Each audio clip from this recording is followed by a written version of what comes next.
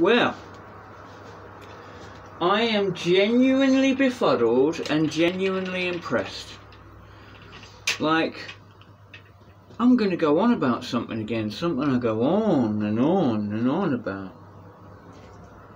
But I want to see, now I know the sound isn't that amazing in here.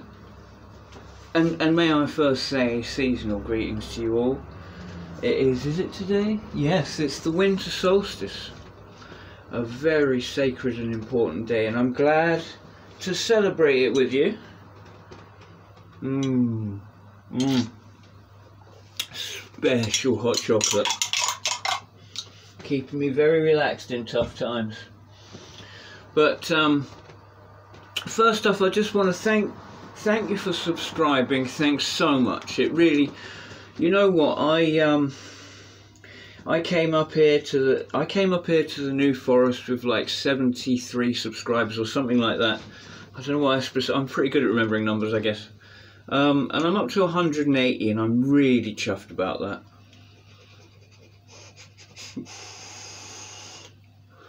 Celebratory vape puff. It's something else, and it's a privilege and a pleasure to read your comments. And you know I read every comment, and I will, as long as I can, I will. Yeah, it touches me greatly. Like, your praise is incredibly high, and I thank you so much and bless you. You're wonderful. Someone asked me the other day, oh, you don't get many negative comments, or you're quick to delete them. And it's true, I don't get many negative comments. Usually it's you, Dick Beats, being in a bad mood and talking some bitty crap, just because this is like, you're a fucking drummer, and you know, when you can fucking manage to type between fucking wiping the drool from your mouth, you know, you say, oh, why the fuck do you bother doing this boring shit? Well, it's guitar shit, I'm afraid, and I'm sorry. And I love you to bits, but this probably ain't the place for you. But I'm glad you are watching, because you keep abreast of like the tunes that I make, keep abreast of what I'm doing. Just to be honest, Richard, if you're watching, just because your opinion is valuable, you know, it's like I'm going to be hoping that you're going to lay drums to it at some point. So your opinion's valuable. Not that valuable, but it is valuable in comparison to most people whose opinion doesn't matter at all when it comes to me writing my music. You know, because first and foremost, I write the full band stuff. The acoustic stuff, not so much. I'm a bit more audience orientated with that. But even with that, I very much write for me. Very much right for me. It's like with the metal stuff, it's like this is kind of like I'm making what I would like to be listening to, in honesty.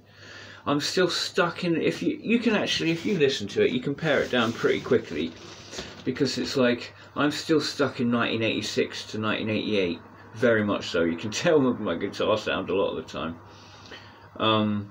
That era of thrash was so exciting. I still listen to all that stuff all the time. I mean, I was listening to like Years of Decay, Overkill, you know. Who Tends the Fire? What a track. Overkill, Who Tends the Fire? Oh my goodness. Wonderful acoustic intro. And then like the riff that Metallica ripped off for Eye of the Beholder. Anyway, I'm befuddled and impressed because the Vox amp, the VT20, has yet again blown me out of my boots.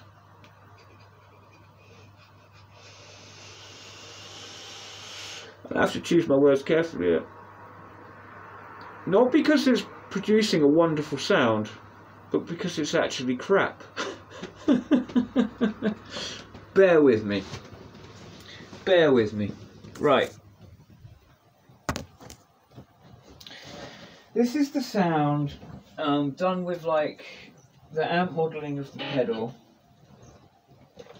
This is like oh, I'll have to put you somewhere else. This is like a clon sort of sound with some delay, which is expression. Okay, now listen to this, okay?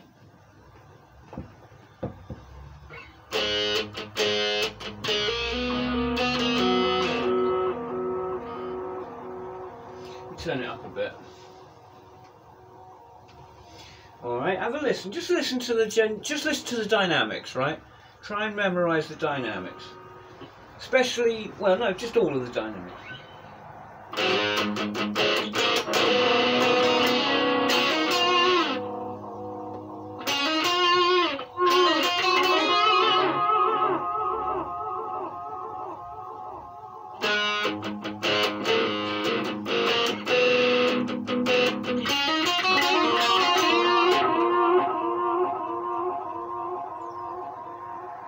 All right, you got that?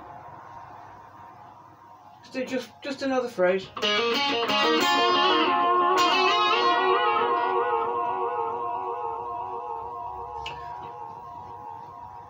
Right, now anyone that uses like heavy delay like that will be able to tell you that, you know, like the Roland Jazz Chorus is probably the best amp, the best single amp to put delay through, because it has such a fucking like wide range of very, very vibrant, alive, active dynamics right across the frequency range. So with something like delay, as it tails out, you can hear every detail of the sound, right? The Roland Jazz Chorus is wonderful for that. The Fender Clean also, with, you know, one of the reasons I gravitate to it. A Fender Clean transistor amp, a solid state, with a really nice warm drive setup. You know, you have to really work hard to get the drive warm and acceptable sounding, take the rough edges off. You know, with a nice old tape delay or digital model of that, sounds great. Like my old El Pico or a Vox AC30 at full crank, or a JTM 45 at full crank, any of the Marshall like master volumes, and any of the old, you know, tubey Marshalls, 50 watts, wound all the way up for that dirty sound, right? Okay, with a delay, sounds fucking naff. It's the sound you can use, and a sound many bands do use wonderfully, but it's not got that really full spread sound. Like, it's not the Stephen Rothery sound, it's not the David Gilmour sound. It's trashy, and certain frequencies poke out. It's all over the place. It's not good, technically good. It's good musically, but not technically. Do you follow me? Anyway, here is the Vox modelling. Turn it up. Alright, same sort of sound, but in the Vox, modelling a Brian May AC30 at full fucking pelt, with a little bit of a clon for the flavour, but I'm driving it and delay.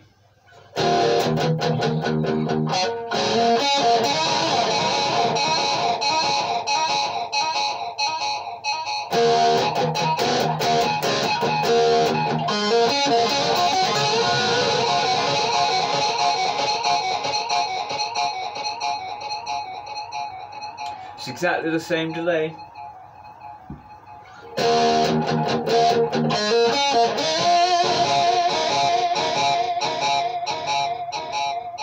All over the place. Low ends, as it copies, as it, you know, repeats, like some frequencies are being pulled out, others seem to be amplified, accentuated. Exactly the way that the amp would in real life. Exactly the way that an AC30 wound all the way would do in real life. Now, isn't that something? Like, this fucking thing is so good. When it's fucking modelling a valve amp, it's even doing the very failings that a valve amp can sometimes have for things like this. Isn't that incredible? Is it just me? I mean, is it just me? I hope I've managed to show you what I mean, because I can't use that. That's like my old El Pico head trying to use some like really nice, complex, highly voiced delay into the old El Pico, and it'd be like, well, bits of it would be poking out, bits of it would be gone. kind of ugly sound. Now, in a band, like say if that was Stone Cold, right? That would work wonderfully. That would work brilliantly in a band that was like doing space rock, right? Or any fucking rock band. That would work fine. But for that sort of Pink Floyd, for that sort of like, you know, long fucking edge, you know, Pink Floyd sound. Just go back to it.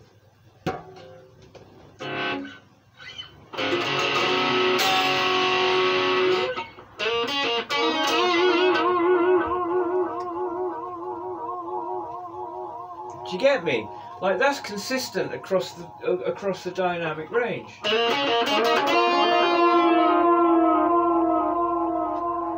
you get me? And it's all compressed, not one thing's poking out more than the other. You know, that's doing what a nice tranny amp does when you pour effects into it. It's a great effects platform, you know. That's why I use solid state amps a lot of the time. I'm not, you know, that's why they have their place in my studio. But yeah.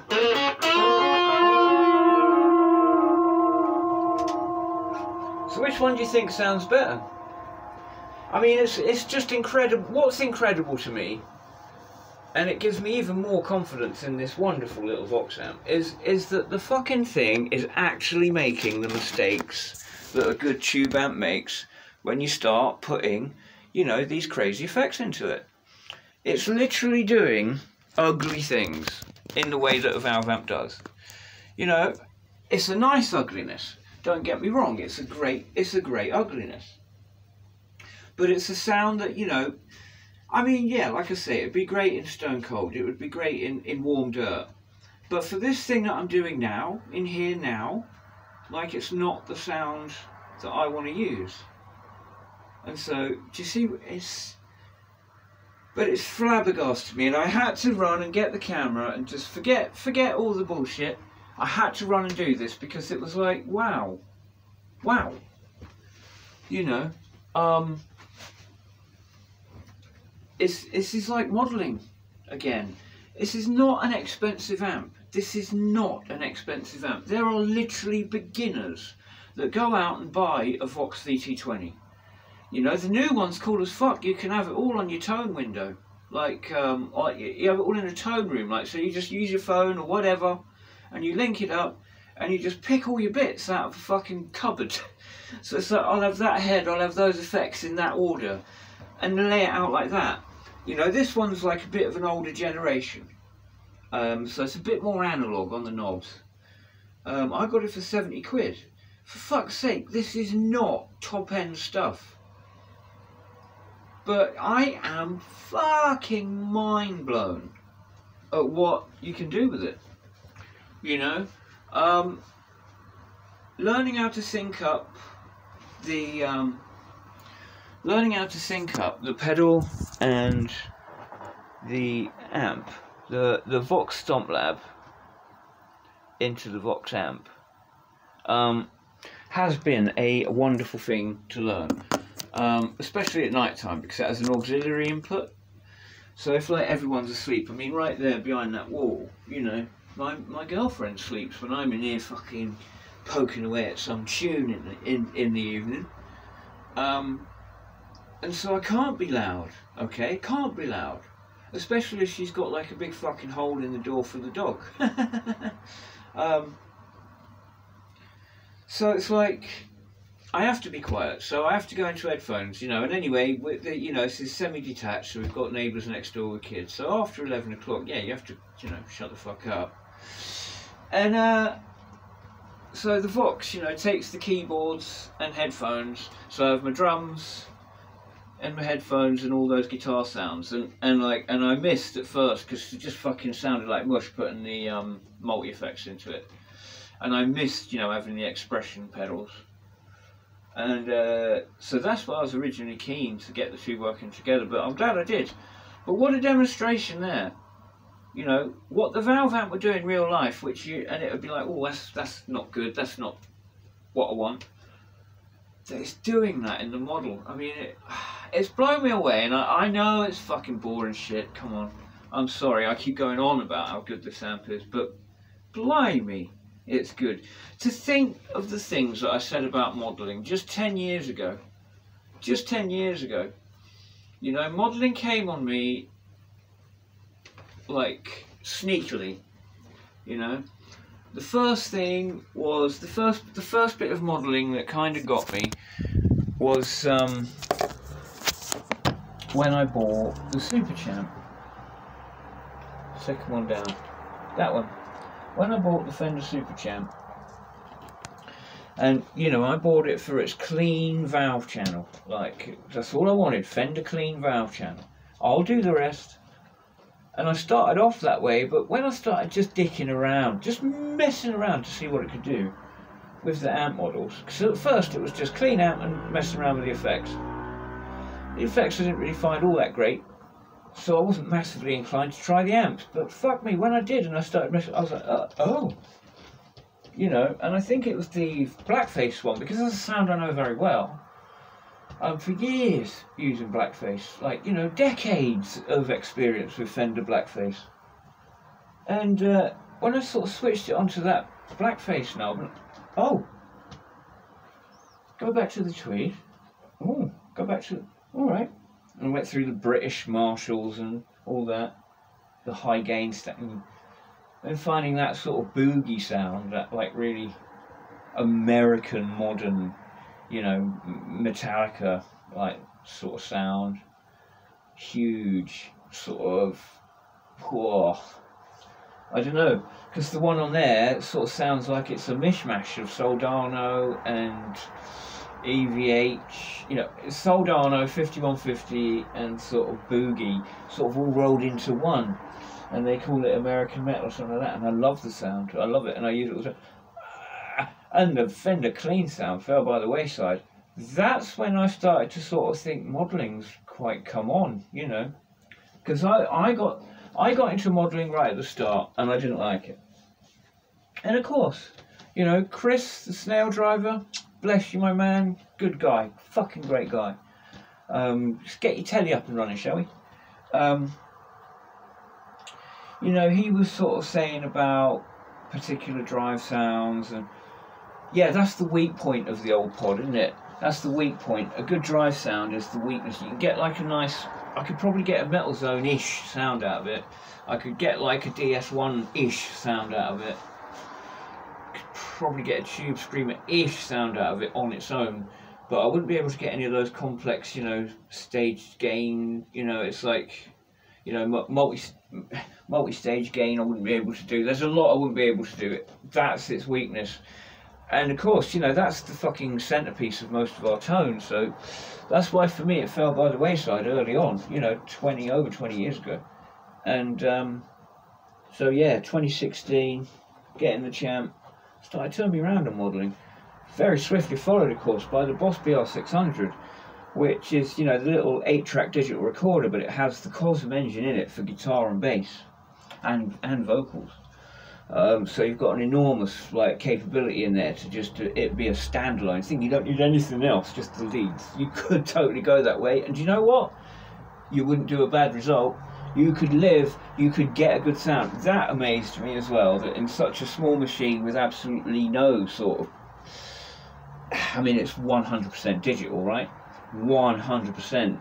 I mean, that's like DAW territory, right? It's very much there in terms of you know, competence. There's no sneaky preamp valves. There's no, you know, there's no big anything that you have in an amp chassis to sort of like mess around with and do what Orange do and, you know, fake up your warmth. It's all digital, and I'm amazed that the Cosm engine, I can get a tone out of that. I've got sounds patched away in there. All I've got to do is plug the guitar in, bing, bang, bong, and I'm in. Poosh! Don't have to fuck around at all. It's there. Yeah, that's quite amazing. So those two things are really what turned me around to modelling. And then, as I say, I found myself practicing at night with the Boss digital recorder way too much. So I wanted to get something, and it was just a toy for practice. And I looked at the Line 6 pod, pocket pod, But, you know, I ended up going cheap and getting the Vox thing because it has the expression pedal all in one. Alright? I went cheap. It was the best fucking deal. And I'm so impressed with it. Straight away, factory presets. I never judge a thing on factory presets. They're never much fun. But straight away it sounded good, even factory presets. So that was swiftly followed. When I had my list, I had a hit list, like I got a hit list with my guitars. You know, I got to have something with the Floyd Rose, got to have a traditional Strat. You know, got to have something with humbuckers, super Strat, blah, blah, blah, blah, blah. Right? I made a hit list for amps. So yeah, Orange, you know, I've already got the Fenders. You know, I wanted a Marshall. And I wanted a Vox. And it was just because this was 70 quid and I was so impressed with the pedal. I thought, fuck it, I'll get the amp for 70 quid. I didn't expect it to be like, you know, what it is now, which is like the last word in my recordings. Like, generally, I fucking record with the Vox. All we get, you know, the best guitar sounds that I can make. Go DI, direct out of the Vox. Use the recording output of the Vox amp straight into the raw, unaffected BR600 with the Cosm engine turned off. I've got actually a few Cosm patches that are just for like stereo inputs, so they're like very much sort of, you know, graphic EQ on each side, noise gate and all that, bit of reverb if I want it. But essentially I can do it like it's going into a mixing desk, and a full rack on the side. This is what amazes me about that, you know, this modelling thing. It's like what's in the signal in your head it's like reams of stuff. Like in my head, the signal that I'm talking about, you know, and this is for just a dry, you know, stereo guitar input coming from something like you know, like the output of either the Vox amp or the output of the Stomp Lab pedal, both of which are stereo, so your reverb effects and stuff and delays and all that are operating in stereo, wonderfully thick. Yeah, so just that dry thing, it's like it's a graphic EQ left, a graphic EQ right, compressor, limiter enhancer, reverb if you want it, and noise gate. I think that's it, isn't it? Is there anything else? I think that's it. So, you know, even just for nothing like that, that's like about 8 to 10 U of rack space. So something that's going to be this big, that big, and 2 mixing desk channels which going into all the EQ that's there. You know, it's got like the triple parametric, so yeah, you're looking at a long channel strip. Wow, so it gets complicated. You know, it's like if it was in reality, if it was hardware, it wouldn't fit in this room. And hopefully I will get to the point where it won't fit in this room.